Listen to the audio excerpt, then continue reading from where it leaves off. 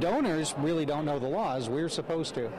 That Democrat calling out a Republican candidate for Congress tonight for violating federal campaign laws. Our investigation found he accepted corporate donations he never should have taken. But tonight he says he will return the money after Four in Your Corner investigator Mike Mason uncovered these violations. Yeah, we're talking about congressional candidate Paige Kriegel. We reviewed his last quarterly finance report and found several donations that raise serious questions. Dr. Paige Kriegel is running for Congress, a position that is earned, not inherited. Paige Kriegel is seeking a seat in the U.S. House of Representatives. His campaign has been one of the most successful in terms of raising money. But a Fox 4 investigation found Kriegel violated federal campaign laws by accepting donations from corporations.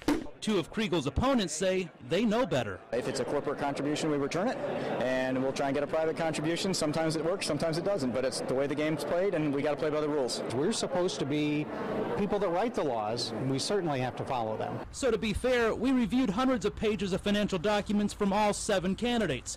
Kriegel was the only one who accepted money from companies. In fact, 7 companies donated a total of $6,500 to his campaign. On Monday, we contacted Kriegel's office to ask about those corporate donations. His campaign manager telling us if we looked at his financial report, quote, "You will see refunds to every corporation that donated to our campaign." But reports show Kriegel never refunded the money he received from those 7 companies. According to federal election campaign laws, when candidates receive donations of questionable legality, they must, within 10 days, return the money. But we found Kriegel received several of those corporate donations back in May, and now, 2 months later, they still haven't been returned. And you should be looking at every single check. I mean, it's pretty obvious if it's a check and it has a corporation on it. Today, in a written statement, Kriegel told Fox 4, "We are aware of the rule prohibiting a federal campaign from taking corporate donations.